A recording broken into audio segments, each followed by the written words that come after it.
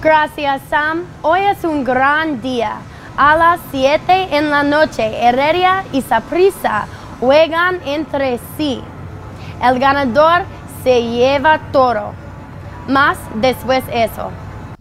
The Cardinals felt they needed to make a change to save their season.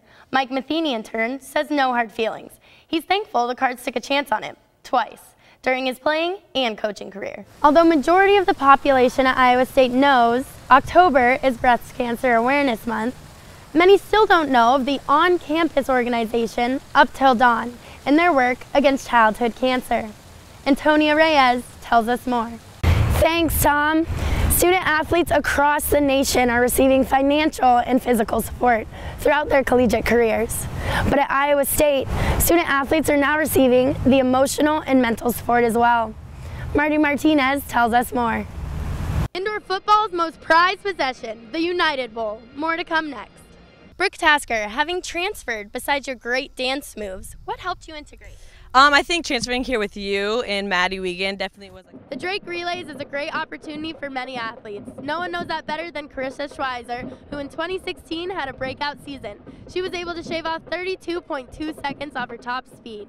With qualifiers underway, we have some beautiful weather here to accompany these athletes as they compete, hoping to go on to state. Bernhard Langer continues to get more and more comfortable. Everything in his bag is working, from his driver to his putter here at Wakanda. It would be hard to find a more dynamic duo than Drew Powell and Brady Rowland, who have been taking the league by storm. Con temperaturas récord, la gente de Iowa se están preparando para una semana larga. Pero este fin de semana espera que el juego de fútbol campeonato esté encendido. Gracias, Tom.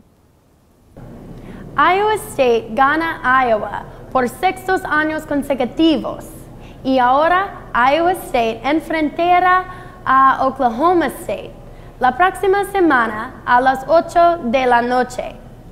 Será un partido que no quieras perderte. It's just a great opportunity for the team to not only come together and do something fun, but also for the team to experience what being in our hometown means to us Coloradans and get a little bit of taste of what we've always been used to, and it gives us a chance to bond and just kind of prepare for a fun game and to fight hard.